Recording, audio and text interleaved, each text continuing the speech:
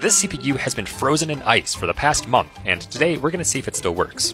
We just gotta push past some frozen bread and veggies to get access to this processor, which I had put in the freezer around 30 days ago. And as you can see, the ice hasn't fully encapsulated it as much as I would have liked it to, but regardless, let's thaw it out, let it fully dry, and then install it into our computer. And then, powering it on, we see that instantly it just spins to life. No issues at all. Check back next month for CPU number 2.